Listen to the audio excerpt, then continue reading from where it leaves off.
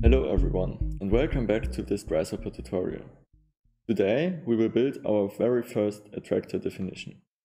Attractors are geometries that act like a kind of virtual magnet. It can influence the parameters of surrounding geometry. Attractors in parametric design can have a variety of applications. They can be used as pattern design, or, which is maybe more interesting, in performance design. Could, for example, use it for optimizing a facade to a certain performance towards the sun. We will, however, start by learning how to implement attractor geometries by creating a small parametric city. To start with our small city, we will first define the streets with curves. These curves will also be later our attracting geometry.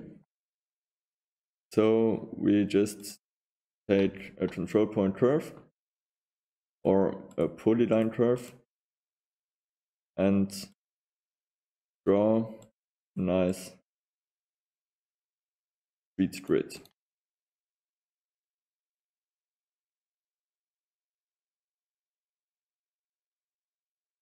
This will be the only geometry we need to draw in Rhino.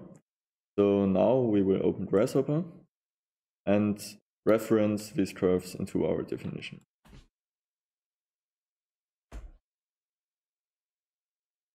Set multiple curves, select all of these, confirm, and we have them right here. With these curves, we can now define the area of our city. We can do this by using the bounding box component, putting in all these planes and use it as a union box. Now the curves fit perfectly in this area. If we want, we can always change them a bit, but it's not really necessary. What we will do next is to define the grid of our city blocks. So obviously, we first need a grid.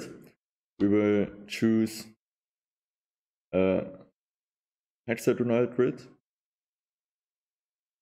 and place it right here. So we can now define the extent of our grid.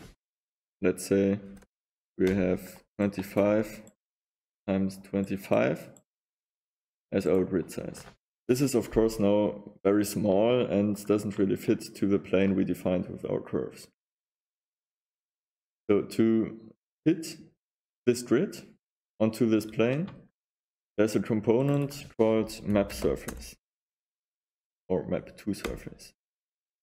So what this component does, takes curves and scales or stretches them so that it fits from a source geometry to a target geometry. So our curves we want to map or fit onto our surface here. Of course, these cells, we want to do it all in one list. So we flatten it here and connect it as our curves to map. What we need now is the source geometry.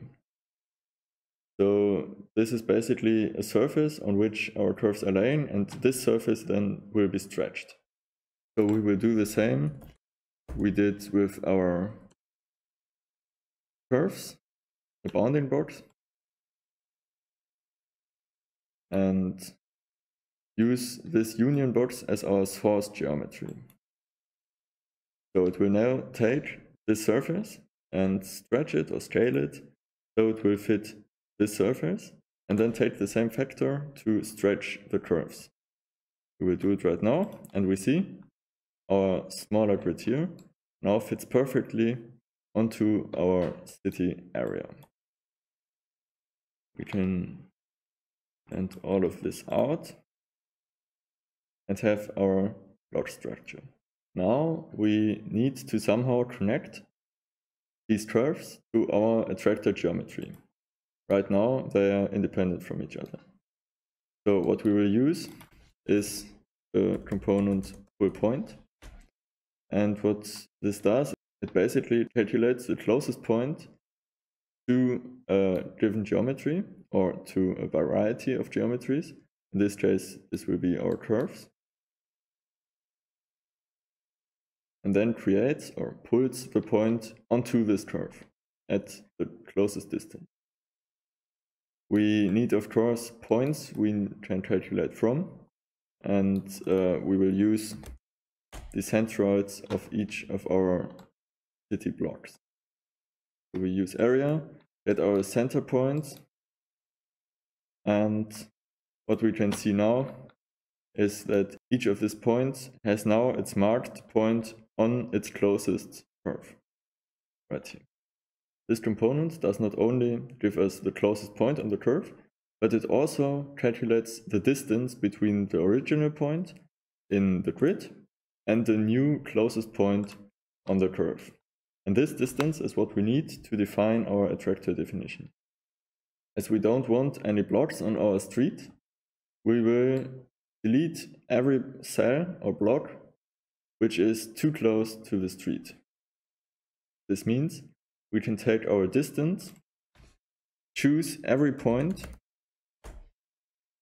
that is smaller than a defined distance, and delete it. The first input is, of course, the distance, and the second input is now the threshold value we want to define to know which points we need to delete and which not. So let's just say we can make our streets 25 meters wide. With this, we can now define which points are far enough away to maintain in our city grid and which points are too close, so we will delete them. We will use the component cal_pattern, so we can basically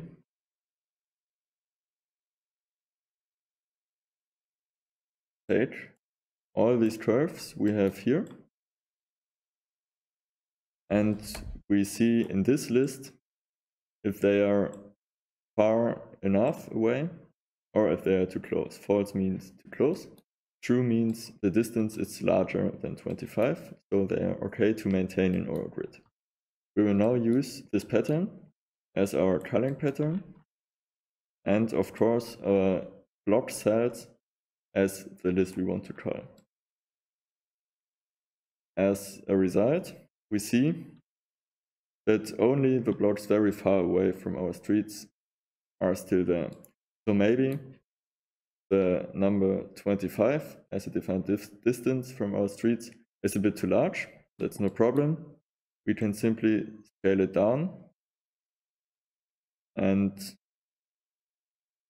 alright, this seems like our streets are wide enough. So we will keep this number and carry on with our geometries. First things first, we want to have a clean view of what we are doing and what not. We will blend these out and just work with these geometries.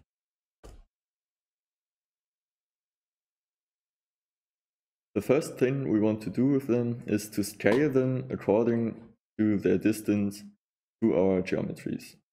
So we will use the distance, of course, and scale our blocks according to it. We already see that we have one scaling point around which is all scaled, so that's not what we want. We want to define a center for each point, which is then the centroid of it. But we can't use this centroid list as it still has the points of every city block. So we will just do another cal_pattern, but this time with our list of centroids. This seems to fit as the center for each of our geometries. And now we scale them on point. But we scaled them all the same. What we will do now is to define an individualized vector of scaling according to the distance from the attractor geometry.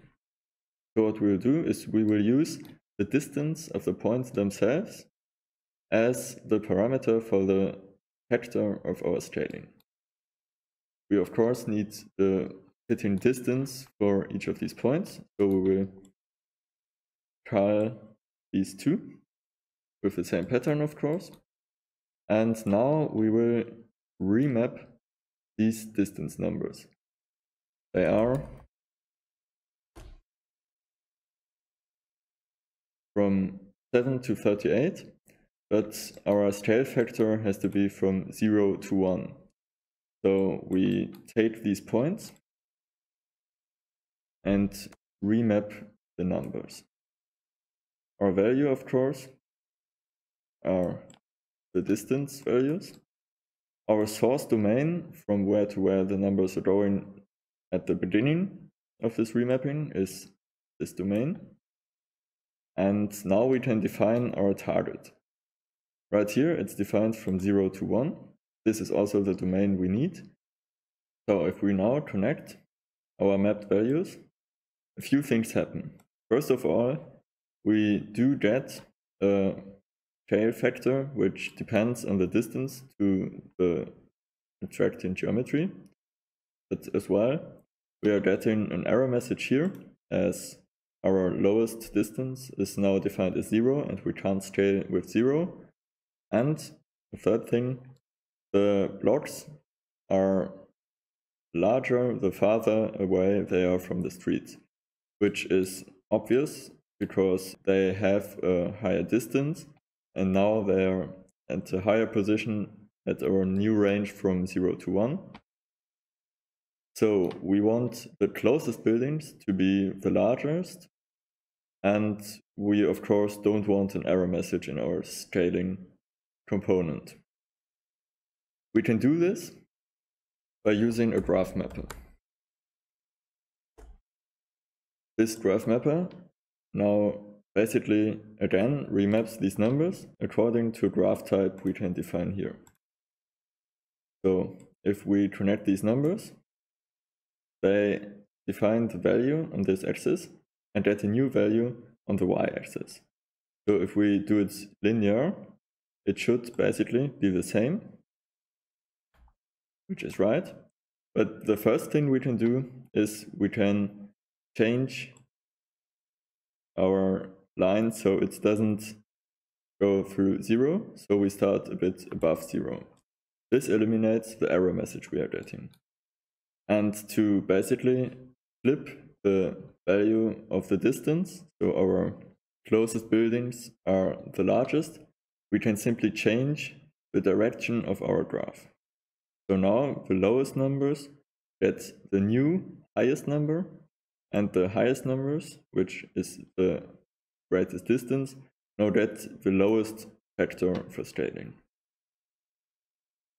Another thing we can do now is we can change the graph type we are using. This is linear, which is pretty boring, but if we, for example, choose a Bezier graph, of course we can't go to 0 here, we can change the factor of remapping in a pretty interesting way. So I think we'll go with this. Now we want to have it clean. We made the preview off of these, and these are our new city blocks right now. But as you can see, we only have the outer line of our city blocks. We want to change this and extrude our blocks as solid buildings. So we choose extrude and can now take these as a base for our extrusion. But now, if we go to the perspective, all our city blocks of course have the same height. And we can change this too. And you may have guessed it right, we will use, of course, our distance right here. So we already have our numbers mapped from 0 to 1. We can now use these numbers to define the height of our extrusion. We will do this again by remapping the numbers with another graph mapper. So we have our previously mapped numbers. Remember, they are from 0 to 1 as the values we want to remap. The source domain, as we already remapped them, is from 0 to 1, so this is right. But we of course want to extrude more than just this little bit. So our target domain will be a bit larger. So we construct our domain. And let's say we go from 10 to 60. Domain start, domain end as our target. And we want to define them with a new graph mapper. So we'll simply put this in between our map numbers, basically remap them before mapping them to our new domain. We choose a graph type, then this here, and this now means that our numbers are smaller the lower the distance. This means that the closer the buildings are to the street, the lower they are, which is exactly what we want. We can now use these map numbers as our D factor. And we see we created our city. The numbers may be a bit too much, so we just reduce it here. They are of course just the outer surfaces of the blocks, so we cap our holes.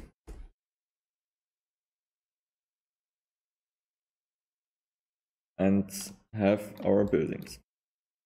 We can also use our distance as a parameter for the coloring of our geometries. The component to use to color our geometries called a gradient. And we already see that we still need to work with domains to create the lower limit and upper limit of our parameters. So this means at this point is our lower limit, at this point is our upper limit, and all the geometries have a parameter which lies in between, and according to this we'll get a color at the very point. So we need